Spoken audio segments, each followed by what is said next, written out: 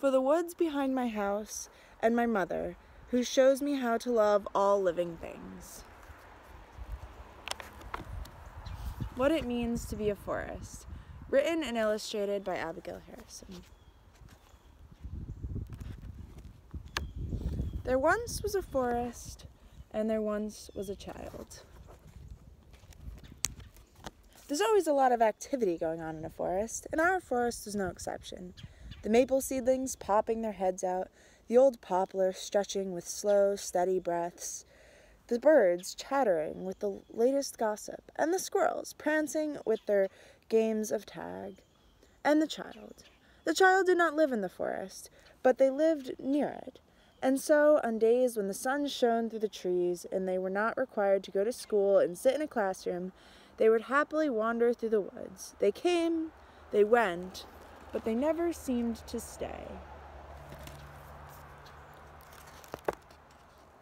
I first noticed the child when they were very small, bigger than the bugs and squirrels that traversed my branches, but smaller than the deer that quietly picked their way through the woods.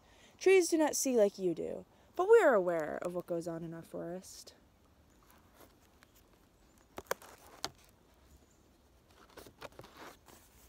It was the end of summer, a hot and humid day. The mother yelled for the child not to forget bug spray as they bounded into the trees, dancing their own dance alongside the bubbling one of the creek. Eventually, the autumn wind arrived, bringing winter on its heels, and the child departed.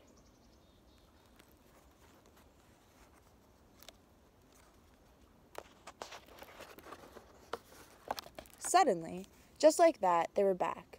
I could tell time had passed for them. The weight of their footsteps and pace of their movement through the woods had changed, though I swear it had only a moment had gone by. Humans move through life so quickly. This time, when they reappeared, they were not alone. 2 others were with them, chattering about Earth Day. Isn't every Earth Day, I wondered?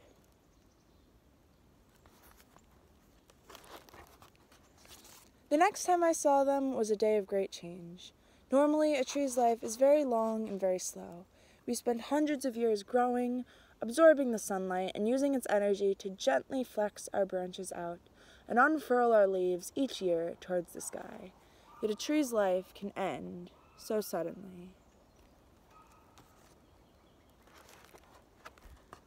When the child came to investigate what had happened, the rest of us were still in shock. The old poplar was no longer standing tall. We could all still feel its roots, at least the ones that were still connected to us through the ground, and the stems and leaves still so full of life, though they would not be for long. The child soon discovered what we of the forest could already feel. The cycle of life was far from over.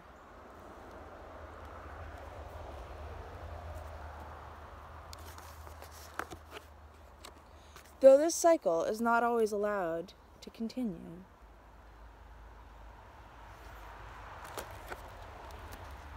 Time is an interesting thing for a forest. It's not the same for us as it is for you. We trees can live for hundreds of years only to be felled by a single storm, but even then, the forest lives on. Our leaves share the sunlight, our roots are connected. Humans have been on the earth for such a short time, yet you have created so much change. But who says that change has to be bad? So come, sit a while. Maybe you will start to understand what it means to be a forest.